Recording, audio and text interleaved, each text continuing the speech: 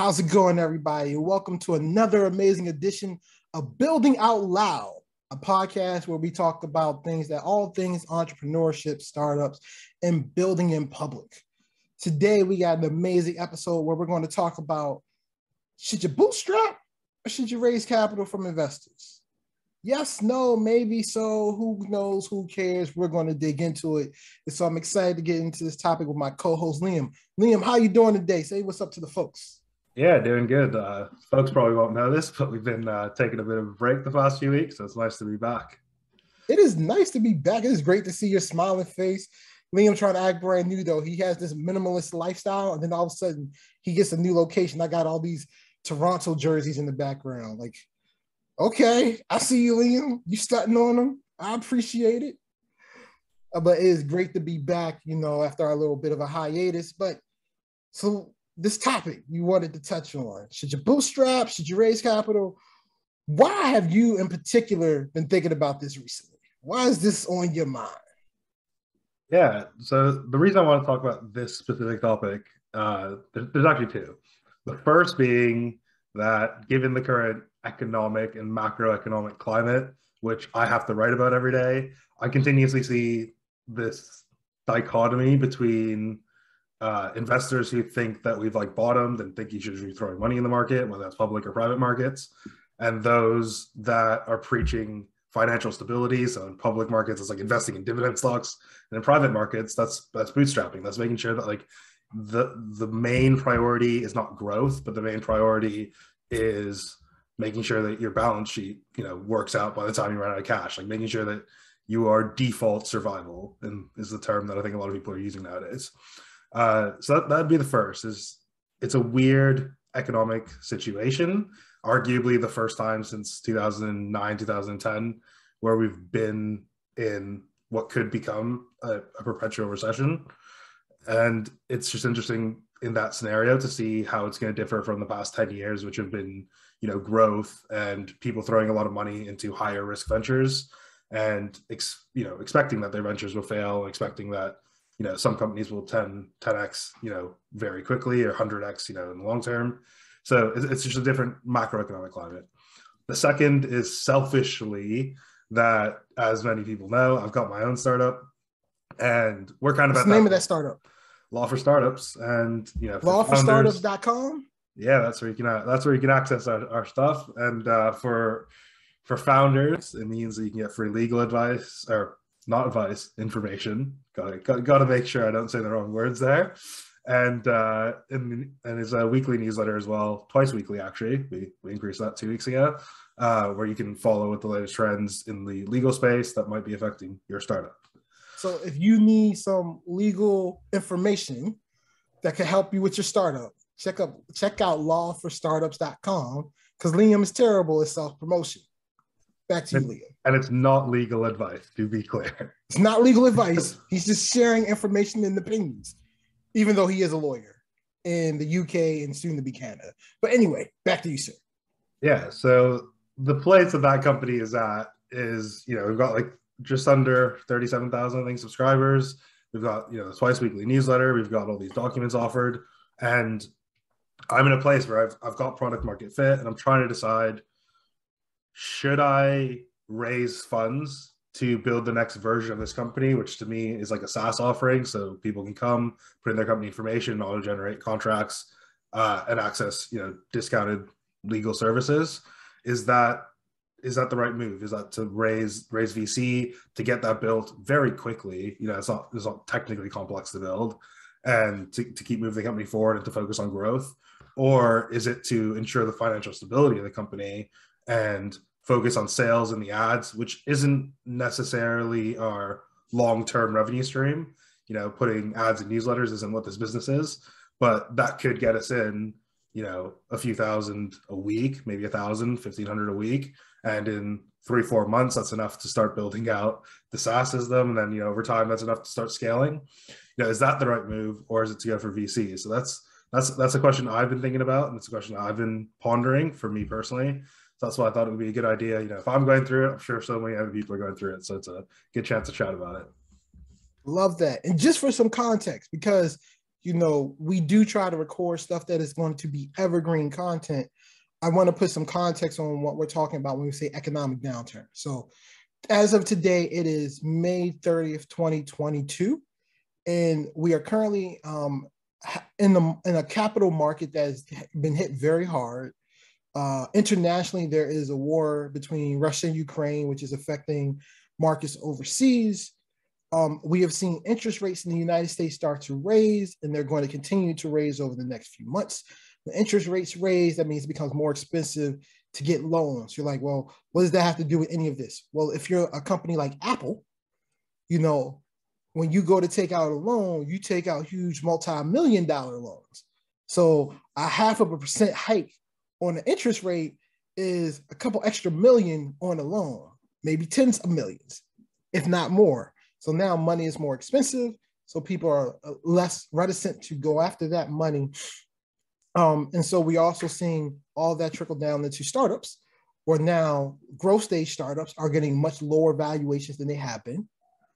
And then earlier stage startups valuations are starting to show as well. And for context, for the last 13 years, we've been in what's called the bull market, where everything's been up and up and up and up and up. Every year it gets better and stronger, better and stronger, better and stronger. And now we're at a point where things are starting to dip down, and they will probably continue to dip down. And most of the signs in the market are pointing towards a recession. One of the easiest ways you can predict a recession in the United States is when gas prices go up. When you see a gas price hike, that becomes a hike for everything else. That means your clothing becomes more expensive, food becomes more expensive, everything becomes more expensive. And when that happens, that means people are spending less money because they have less money to spend on things that they want, because they're going to be spending more money on things that they need. And so that is a clear sign of a recession around the corner. Now, who knows? Many things can happen. Many things can change. Cryptocurrency can save everybody, or cryptocurrencies can continue to tank, like the Luna coin, which lost 99.7% of its value in like a day a couple weeks ago. It's a lot of stuff going on in the economic world. And what that really means for startups is, when you think about this idea of should you bootstrap or should you raise capital from VCs, well, raising capital from VCs is going to look very different today than it did 12 months ago, than it did 36 months ago, right? And so now the actual idea about it is far more interesting, because last year VCs were throwing money at founders, giving them really high valuations. And, it was really like, a founder's market. Founders were calling a lot more shots. That doesn't mean raising money was ever easy. Like, I should put this caveat. People say that kind of stuff all the time. That doesn't mean raising money is easy. Like, that's just not a thing. But if you were raising money, you could get better terms than we had seen before. Well, that's probably not going to be a thing anymore.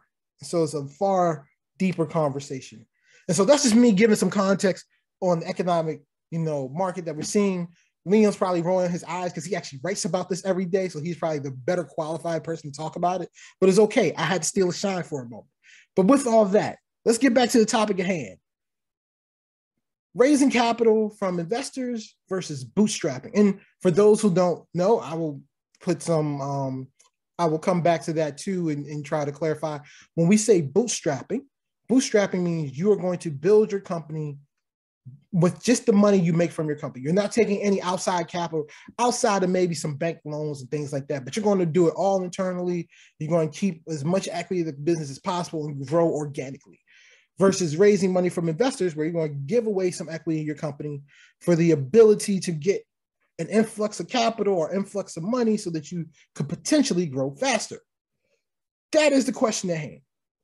Liam, what are you going to do? And really, I should ask you, where are you leaning and why? Yeah, so for me, I think I probably took a very practical approach to it, in that I kind of modeled out what both scenarios would look like and which one better suited what I was trying to do and was overall better. And I'll caveat this by saying that one of the things that people probably want to consider that I necessarily haven't fully considered is the difficulty, as you mentioned, of raising VC. Just having been there and having connections, like, I know that there's people I can reach out to and talk to, and that for me, the process and the time investment of raising VC is probably significantly less than someone who's doing it the first time, or what it was for me 6-7 years ago when I first did it. So I think Pause, time out. go for it. Just want to inject here. What Liam is saying right there about raising capital and how it would probably be really easy for him as he sits in front of me with his taco meat staring at me is 90% of like early stage fundraising, like your very first round of fundraising, has a lot to do with your network. And Liam, because he's been in this business for a while, has a network where if he wanted to raise capital, he knows who to talk to and what they're looking for to make it happen, which makes this conversation slightly different than a founder who maybe it's your first time ever having a startup, your first time ever raising capital. You might not come from, a top tier college like a Stanford or Harvard or what have you. You might not know a bunch of rich people. Just know that means you're going to spend a much longer time building those relationships to raise capital, which is going to be a lot harder.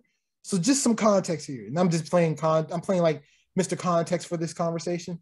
Sorry about that, Leo. Back to you. Yeah, I think it's very important context, because for me it's a very different proposition than what I did the first time. So the first time I raised, I've talked about this before, like we had these like massive like French glass doors in our office, and I literally like had a list of, no joke, at least 700 names on those, which were like alumni of my university, alumni of my high school, people who I had like second connections with on LinkedIn, investors who I just thought were a good fit. Like that was an insane list, and like one by one emailed them and like crossed it off or phoned them. And like it got to the point where like when we weren't getting enough replies, we physically mailed things to them. Like it was a very tedious, like months long process before we got like any money into the company. And that is far different to where I'm at today, having built relationships, having proven that I can build a company, having, knowing what investors are looking for. Like that's another like big difference is if I want to ask Mac for money, I know like exactly what your check size is. I know the type of companies you invest in, and I know what you're looking for. Like that wasn't a thing. Like 7 years ago, if I had a list of investors, I'd have to go search all of that. And that takes a lot of time. And contacting the wrong people is a massive waste of your time and theirs.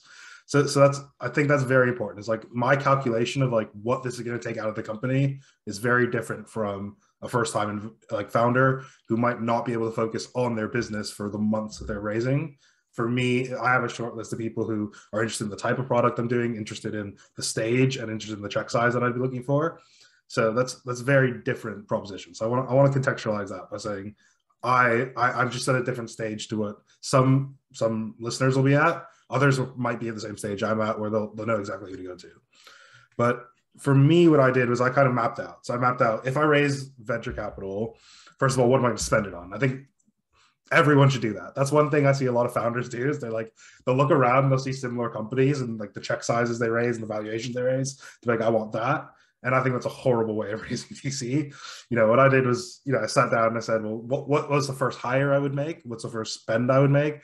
And you keep going until you reach, in my mind, the way I do is I go until I reach a milestone, whether that's, $1 million in annual recurring revenues, or that's, 1,000 customers, like whatever milestone you think will get you to the next stage of raising. I kind of just map out what I will need to do to get to that. And then my rule of thumb is to add 15 to 20% on top of that, just in case something goes bad. You just have some money in the bank.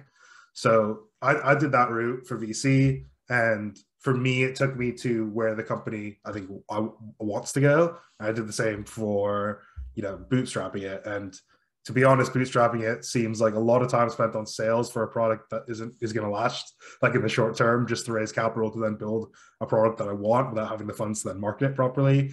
And missing out on the fact that because I sell to founders, having VCs and having, venture capitalists involved in the business is actually really, really advantageous from a pure business perspective, not even from the financial perspective, but like, Mac has a big network, Jason would have a big network. Like these people who I know have massive networks, and they already have entire brands geared towards, attracting and selling and providing services and value to the exact people I'm trying to do the same for.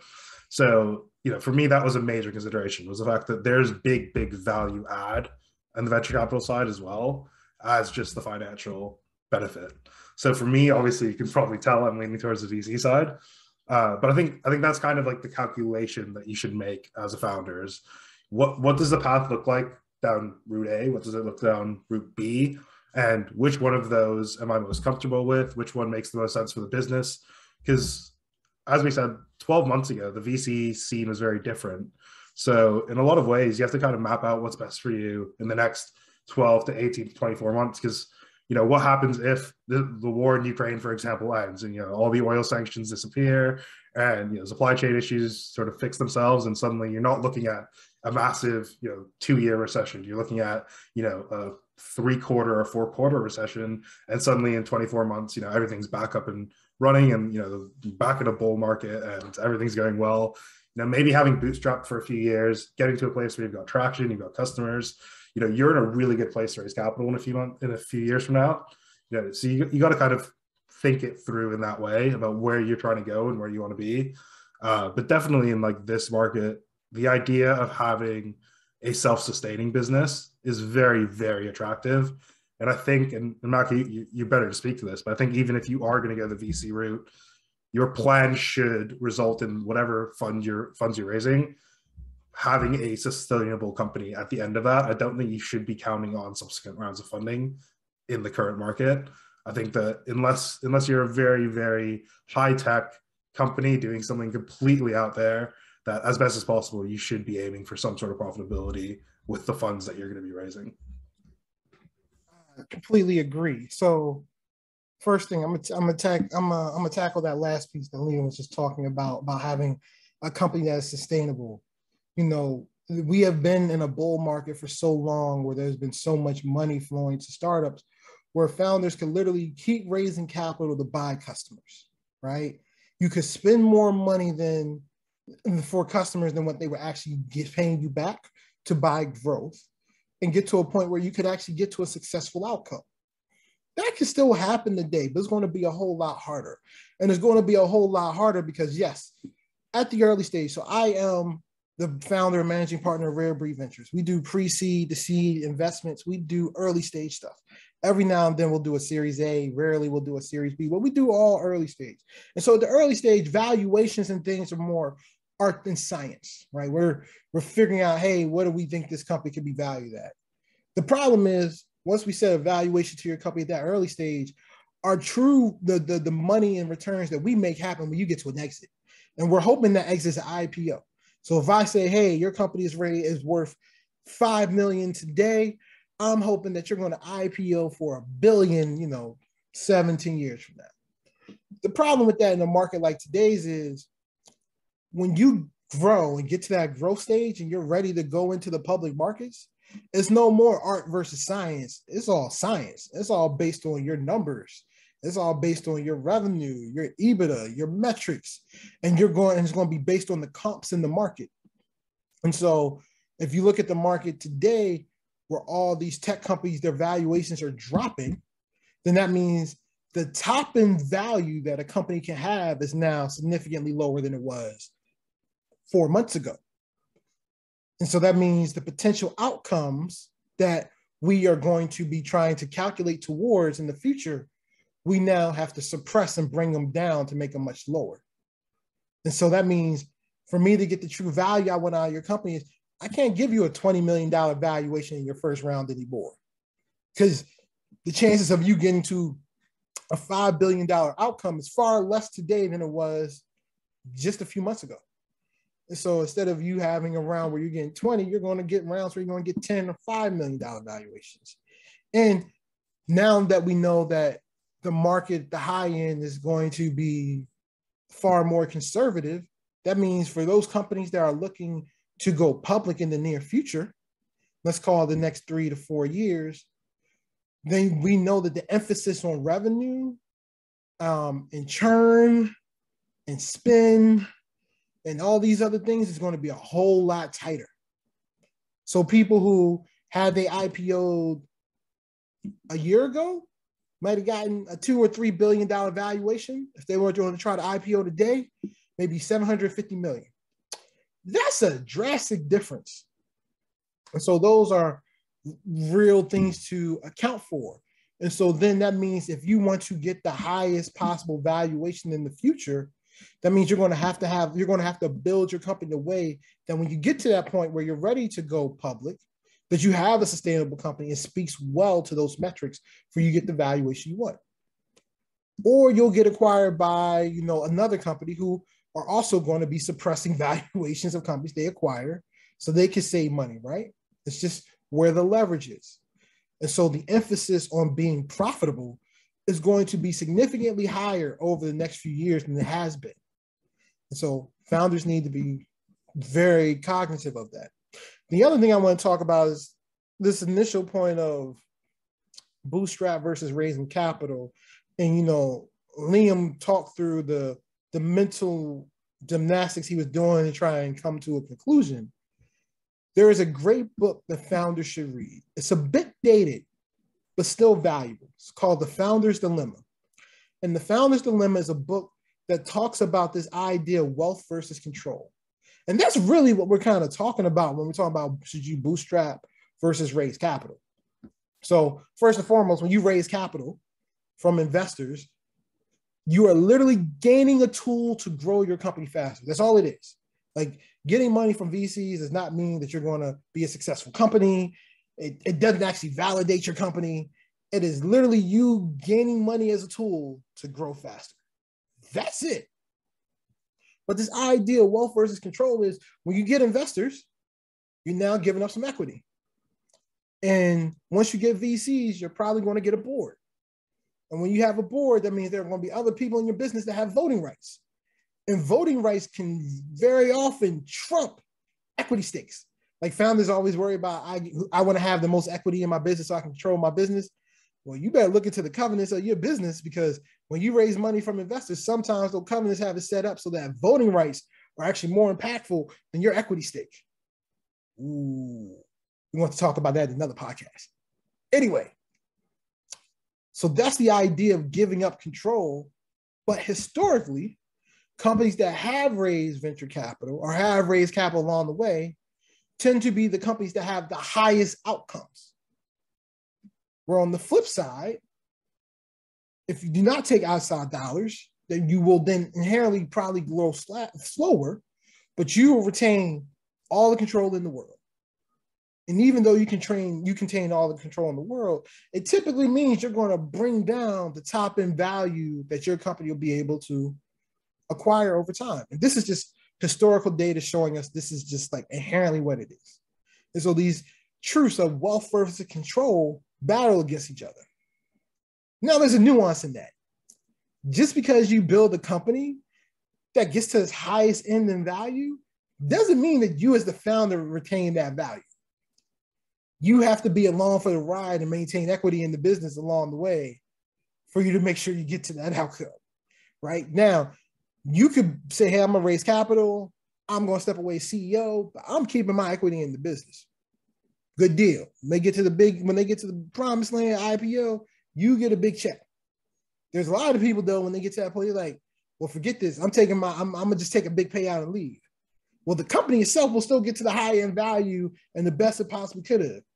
But you as the founder may not get all that value. So there's a nuance within that, but all founders should read the book, The Founder's Dilemma, and really start to think through these dynamics of wealth versus control. Now, me as a venture capitalist, I will tell you, if you have the opportunity to take money from an investor and it can materially help your company grow faster, it's probably a good idea.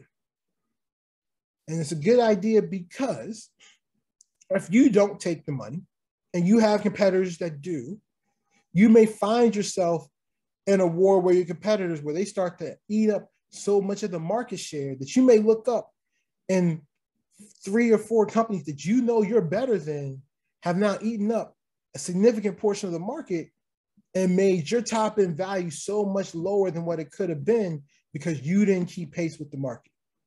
And sometimes to keep pace with the market, you need capital to do it. And the capital is not just to get ads and get customers, it's also to get hires. It's also to be able to get top tier talent. It's also get top tier C-level suite, members. Like all those things come into play. But if you're like, look, Mac, I don't want nobody's, all up in my business. I don't want nobody telling me what I should or shouldn't do. I got advisors, they can give me advice, but I don't want nobody having no power. This is on me. Hey, I respect it. But I will tell you one secret, and Liam probably knows this really well. If you see these folks writing blog posts and Substacks and Medium articles and tweets and stuff and LinkedIn posts talking about how important it is to bootstrap and how they're bootstrap founders and they'll never take VC dollars. Little secret there is many founders who have bootstrapped their companies didn't bootstrap them because they wanted to. They ended up bootstrapping because they weren't able to raise capital and then were just able to figure it out and was able to get to the other end. But that wasn't their actual goal originally. But they'll tell you it was. But I know plenty of them where I can pull out some receipts. Yeah, I think that's true. I think at least from my experience, I think every single bootstrap founder that I've met at some point wanted VC. I think, there's different stages where some of them might have wanted to hold off for a while, or where some of them went for it in the first round and then didn't get venture capital and then decided to forego future rounds. But definitely every one of them at some point tried to pitch a VC because to be honest, no one gets into this high tech, high growth type of company and industry without wanting like that multi-billion-dollar valuation. Like no one's getting into it to get like, a company that's turning over a few million a year, and like you can open a corner store if you want to do that. Like you don't need the stress and the impact of building like a massive software or hardware company to do that. I'd say there's three things I think founders should keep in mind based on what you said. Number one is when you're looking at VC versus bootstrapping, control is obviously important and equity is important, but it's also important to think about the pure financials. And what I mean by that is it's better to own 100% of a company worth 100 million than 5% of a company worth $1 billion. Like if you ask someone, do you want a company that's worth 100 million or $1 billion? Most people choose $1 billion. But like, what are you giving up as you get there? And is that going to make up for, what you could have had if you bootstrapped it? So I think that's one thing to consider for founders is you might lose voting, you might lose equity, but like how much value are you actually retaining? It is actually better to own 100% of a smaller company than to own a small percentage of a bigger one, especially in this type of economy where you can always choose to raise funds in the future when the markets are looking up instead of investing when they're taking money when they're looking down. I think a second point when it comes to control is that in the current market, it's a much, much bigger question than it was a year ago. Because as Mac said, companies that might have been raising at a 20 million valuation might raise at a 5 million valuation now. And if you're still raising $1 million, that's the difference between giving up 5% of your company or giving up 20% of your company. So you're giving up a lot more control today than you were a year ago to raise the exact same amount of money. So that's a very important consideration to make, is that you're not only losing equity, you're not only losing, financial value, but you're actually losing a lot of control. And if you're going to continue to raise 3 or 4 rounds, that's the difference between you finishing, a Series D with 40% of the company and finishing a Series D with, down at, 20, 15% of the company. Like it's gonna be a very, very significant difference as you keep going down the line. It's why a lot of people, warn that you shouldn't give up too much in the early stages, because it does really come to hurt you once you get, if you to Series C, Series D, Series E. So that's another thing to consider. And then the final point I'll make is you don't necessarily need to bootstrap, but one of the things that a lot of the data shows is if you're somehow able to skip just one round, that it makes a significant difference when it comes to control. It makes a significant difference when it comes to founder exits. That means just at some stage, whether it's like pre-seed, seed, A, B, C, if you can essentially have your company grow so quickly or have some new innovation in the company, or just have something happen that gives you that cash influx that allows you to skip raising a round, you're saving yourself losing 15 to 20% of the business in that one round. And down the line, that's a massive, massive economic impact for you. So you actually look at like the companies that IPO where founders make significant exits. A lot of them have only raised 3 or 4 rounds. The ones where founders have raised 6, 7, 8 rounds, the founders, they might IPO for 40 billion instead of $1 billion, but the founders actually walk away with significantly less money, because a lot of those times those founders are actually sometimes own as little as like 2 or 3% of the business at that point. So trying to skip around if it's possible is actually beneficial to founders in a lot of situations. And it's something that you should consider. Obviously, do the mental gymnastics every time you're thinking about, what the best course for your business is, especially in today's market. Yeah, that's something that a lot of founders should be considering, especially if they've already raised, let's say, a pre-seed round or a seed round. So I'm talking to founders who might have raised in the last year and raised with the intention to grow. If you still got like 6 or 12 months of runway, this is like the perfect time for you to reconsider whether or not you want to use that runway, or if you want to find a new business strategy that extends that to, let's say, 18 or 24 months and helps you be a bit more profitable in the short term, because that could actually end up being the best thing for the business in the long term. So, should you bootstrap? Should you raise capital? That's a personal decision. I don't know. It's a lot of things that go into it. And hopefully, we can help give you some things to think about and chew on. But at the end of the day, you gotta do what's best for you and your business. Liam, you got any last words for the folks? Yeah, I think if anyone's in this situation, is listening to this, you come back to this, it's a year after it's come out and you need an answer to this question, I would say just my best advice I could give is to sit down and to map out what both features look like, map out how much money you can expect to make if you bootstrap it, who you're going to hire with that, how you're going to spend it, and just go down the line for 24 months and see where you end up and what the company looks like. And then do the same for VC.